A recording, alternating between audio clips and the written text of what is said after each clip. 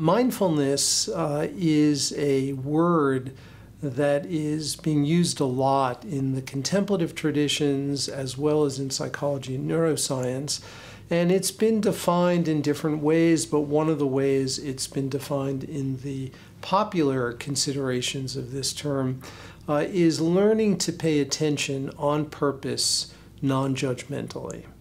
A person can go through certain kinds of simple secular training where they learn to cultivate heightened attention to what is happening in the moment and to cultivate that attention in a way which promotes acceptance of whatever it is, rather than to react, to judge, just to accept and to be fully present with whatever may be happening in the moment. And research has investigated the impact of that kind of training on certain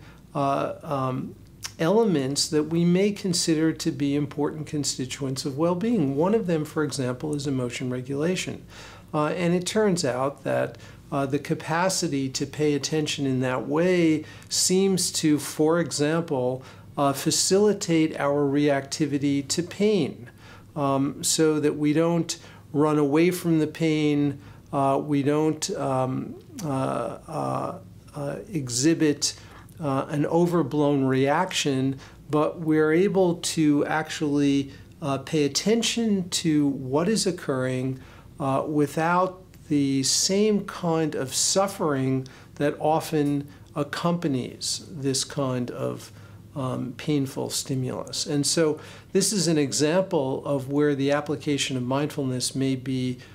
quite important in a very pragmatic way in helping individuals to cope in a more effective and skillful way with pain, which is something that as we age, all of us will be confronting in one way or another.